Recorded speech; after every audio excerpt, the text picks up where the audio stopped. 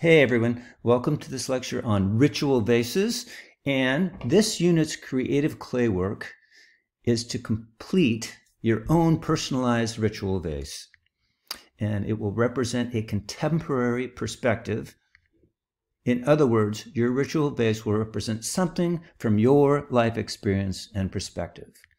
But in order to start this, we'll be viewing unique historical vases as our inspiration, and specifically pre-Columbian ritual vases. What does pre-Columbian mean? Well, pre-Columbian is a really broad term that refers to an era of cultural development in the Americas before European conquest.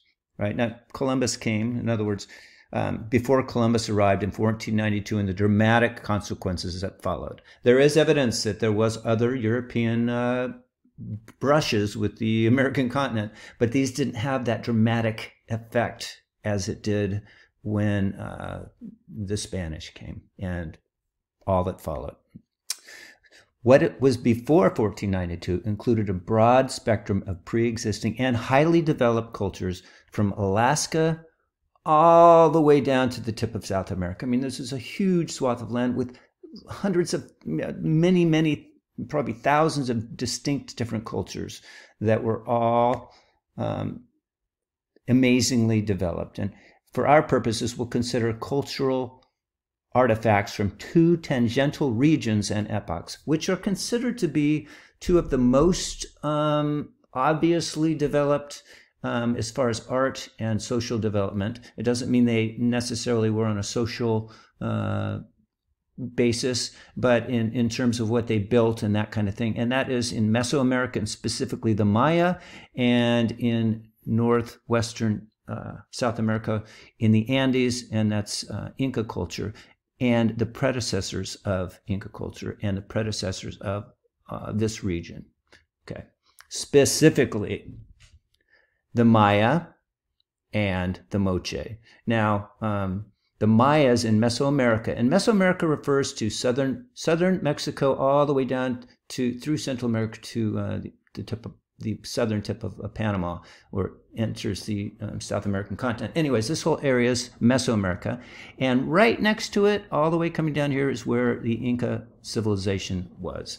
The Mayas in Mesoamerica were the predecessors of the Aztecs, and the Moches down here, the Moche culture, were the predecessors of what we know better as the Incas, right? Specifically, we'll consider ritual vases depicting three different subject matter: animals, figures, and busts. We're going to try to keep it simple. There are so much ceramics and so many different ways we can go, but we're going to talk about these three things. You're going to choose one, and you're going to focus on that and vibe on it and make something unique, right? Your task will be to choose one of these genres and translate the subject matter to reflect contemporary content. In other words, something relevant to your life. Okay, let's get started. Animal vases. Let's just look at a bunch of examples and think how this might relate to you in your life, right? In pre-Columbian art, specifically Mayan and Moche, both cultures had pets as animals, and sometimes these vases were just simple homages, right? And another term for homage is reverential regard. Things that they thought they valued, things that they used for food, or things that they had around, they appreciated their characteristics. Also, they felt that a lot of things had magical content. And so when they made ceramic objects, they wanted to somehow contain these animistic powers, to contain them and to dispense them potentially, something that they wanted to possess, let's say.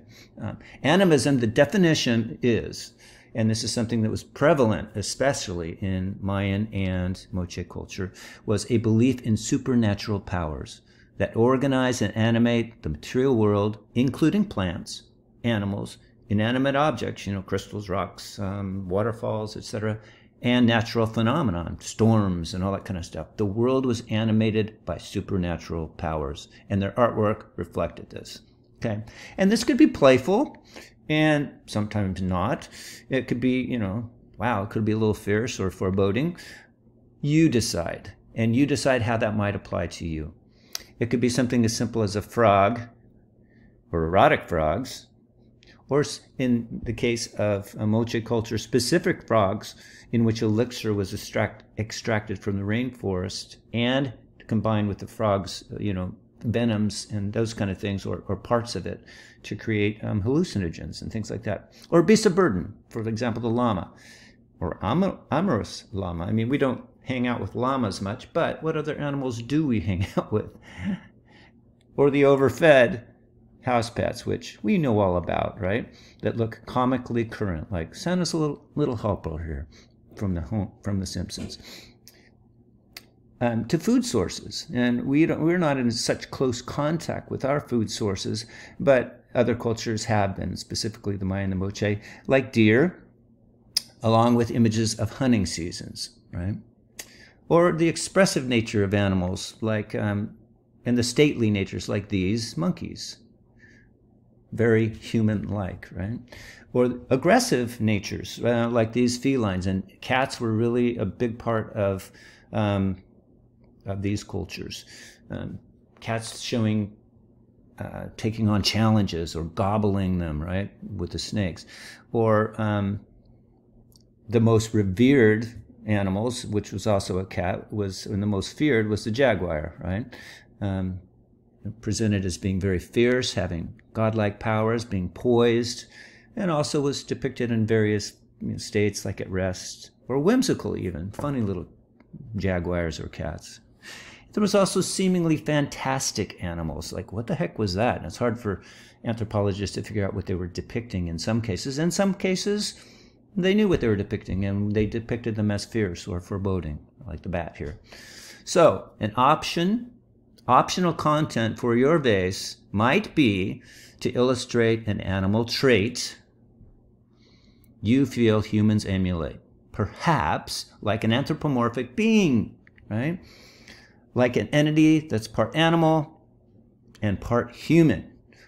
The word anthropomorphic means the attribution of human traits, emotions, or intentions to non-human entities. And this is something that was evident in the art of the Mayas and the Moche, right?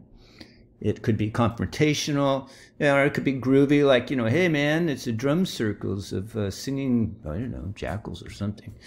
Or monkey dudes sharing a fatty. I mean, there's a broad spectrum of anthropomorphizing things. Or royal buckman here with a scepter and a soul patch. Or empowered and puffed up buckman. Or buckman contemplating his navel, sort of. Or symbolic warriors. There's many symbolic anthropomorphic creatures in these cultures, like this anthropomorphic fox, or other symbolic entities, like this praying iguana dude with a aviary sidekick, which I think is kind of funny, but who knows what the real intent was of this content. Okay, so that's animals. There are also human figures. And in these cultures, there are a broad range of human figures. I'm just going to show you a brief sampling, but they're from the everyday citizen to the more, those with more perspective. This could be an illustration for a psychology book, right? Two different ideas, perspectives, personalities, etc. To common everyday people doing common everyday things, like the water bearer, or a drummer, or a hunter, an elder, a guy planning his afternoon, to Mr. Peanut. I mean, what's up with Mr. Peanut here? I mean, some of them were funny and just commonplace. From homages of abundance, right? So, like a mother and child, alive, to other more foreboding preoccupations, like mother and child, not so alive, all right? Or treacherous kind of dangers, like falling prey to Mr. Jaguar here. Poor guy was in the wrong place in the jungle at the wrong time, right? And there are also figures with elevated status, like holy and sacred lords. And lords or rulers were crazy, important, and godlike, right? Also shaman or warriors. And all of these three dealt often harshly with lesser individuals, especially from other tribes and warring tribes, and who became captives. And, well, how can you tell they're captives? Well, it's all about the ropes and the bondage, and there's a zillion of these, with who were often fed to jaguars or decapitated. And but unless you like the horror genre, there are a zillion other adaptations for a contemporary figure that's not so grim, but it was definitely a part of both the Maya and the Moche cultures, this kind of practice. Okay, last, let's consider busts. Some of these busts are, and you know, that's part of the human figure, but we're talking about specifically the bust like you just made in the Funk unit. Some of these are very abstract and fantastic, and some are simple and cartoon-like renderings, and some, the human figures, are stylized or dealized, you know, dealing with issues like life and death. On the right here is actually a skull, and a living and a skull. But most typically these busts represented specific people considered uniquely important. And that's a little bit different than the figures. Most of these busts were specifically people with power. They were even considered in some of their cases to be godlike. And they had manifestations of absolute power. Here's the fox again, the fox warrior god, which we saw just a couple seconds ago. And also like the revered shaman, who had all these supernatural powers that normal people didn't have, right? Or the holy god king. And the top of the universe, the sun king, was the most important thing in both Mayan and Moche culture. And they were always rendered with dignity, incredibly well rendered. They had detail and symbols of authority, right? So that's a sample overview. Your job, your task, is to further research and choose one subject from these, animal, figure, or bust, and create a contemporary translation. Okay?